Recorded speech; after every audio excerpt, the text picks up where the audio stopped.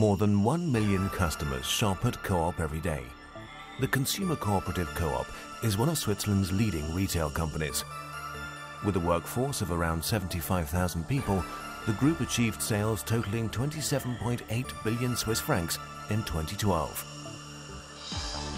Some 11 billion Swiss francs of this amount was generated by the 823 supermarkets and megastores covering the whole of Switzerland. In 2010, Coop launched a new offensive entitled Logistics and Baker Strategy 2015+, which is designed to optimize and realign its locations and processes. The strategy is focused on reducing logistics costs and CO2 emissions. The main components of the Strategy 2015+ include shifting transport from road to rail, concentrating locations, and investing in improving logistic processes on a sustainable basis. The idea, cross-docking, density and loading processes for roll containers with ultra-fresh goods and meat products were to be automated in the Bern distribution centre. Ultra-fresh products have a shelf life of under 4 days. Previously, these goods were packed onto roll containers in a cross-docking procedure from 6 p.m. to around midnight for the various stores, which incurred high handling costs. Meat products were next in line from midnight to 10 a.m. the following morning, all in a chilled environment which caused the staff additional discomfort. To facilitate the density process, the goods are picked in a predefined sequence and delivered on roll containers or pallets. Each container or package is labelled with a sequence number and point of sales information. As the ultra-fresh products on the first run have to reach the point of sale before the store opens, cross-docking is given the highest priority. Consequently, Coop's requirements for an automation solution were extremely sophisticated. In addition, the space available and the technical conditions in the almost 30-year-old building had to be taken into account. Another challenge was the huge array of different packaging and the challenging phase of commissioning during ongoing deliveries to the point of sale, with a very tight window for testing. After reviewing the offers, Coop compared the solutions of the various suppliers of logistics automation and ultimately selected Dematic as the right partner. Zum einen war es der Preis und zum anderen What swayed our decision was firstly the price and secondly that Dematic was the only supplier which could handle the constraints of the building. The original plan was to install the system on the ground floor. Dematic developed a customized system and material flow concept for Coop.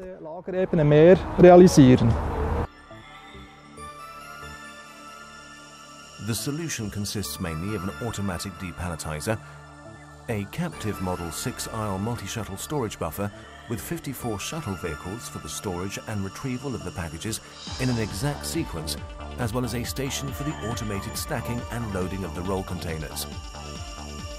In fact, the system was only supposed to handle cross-docking and the ultra-fresh and meat product segments.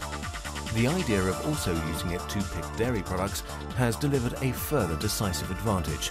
The two product lines together give us our return on investment on the whole logistics system.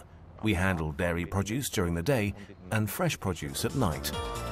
The product mix works well as the dairy products have to be picked in the afternoon.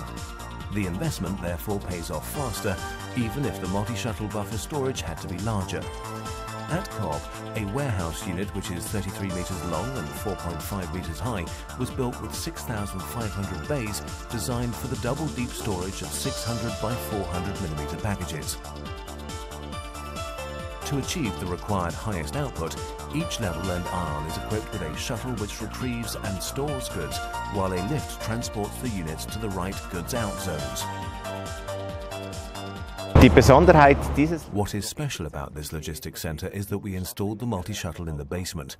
We had the building already and we didn't have much space for integrating the system. The system is managed by the Dematic Warehouse Management System with an interface to the primary WAMAS host system. Coop handles different types of packaging which the system has to automatically process and transport. Apart from 3 different package types used internally at Coop, this also includes meat boxes and different packaging for the dairy products.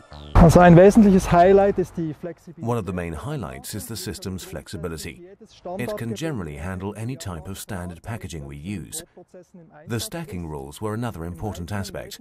Here we were able to replicate the respective point of sales layout, which simplified the process of stacking goods on the shelves of the store.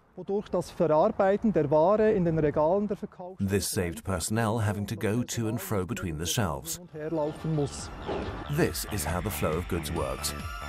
There are 2 depot points in the inbound goods zone, one for automatically unloading the pallets and one for roll containers which are brought to the depalletizer station on a chain conveyor. The goods are initially removed in stacks by a portal robot before the individual layers are placed by a destacker on the conveyor system where the packages are separated. Depalletizing the articles into 1 or 2 layers depends on the weight as well as the type of packaging and the resulting height of double layer packages. The articles are partly stored in stacks of up to 6 layers to ensure the multi-shuttle storage buffer is optimally filled, with each storage bay stocked with the same articles or with goods destined for the same store. The stacking factor therefore has a direct impact on the capacity as well as the efficiency of the system. From 3 p.m. onwards, the logistics process for dairy products starts. The multi-shuttle then covers 3 goods outlines at the same time in the outbound goods zone. Each of them is equipped with a retrieval line, package stacker and a roll container loading station. A roll container is fully loaded per line in the exact sequence.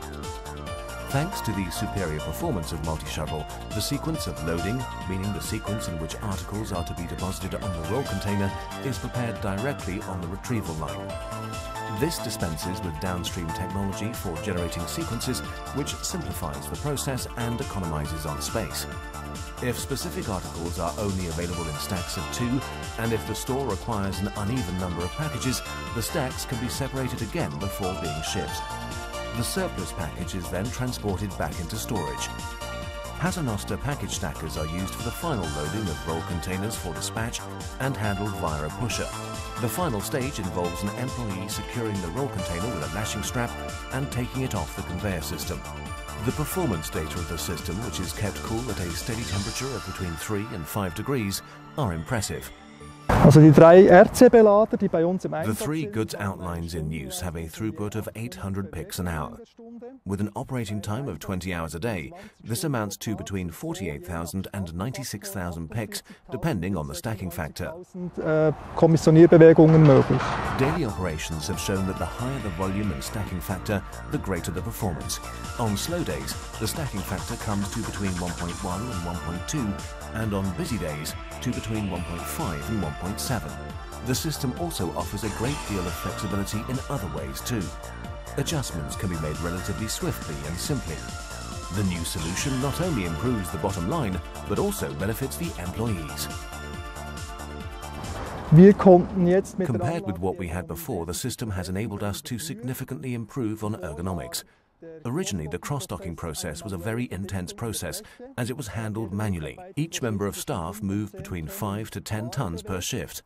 Now that everything is automated, there is much less physical strain on the staff.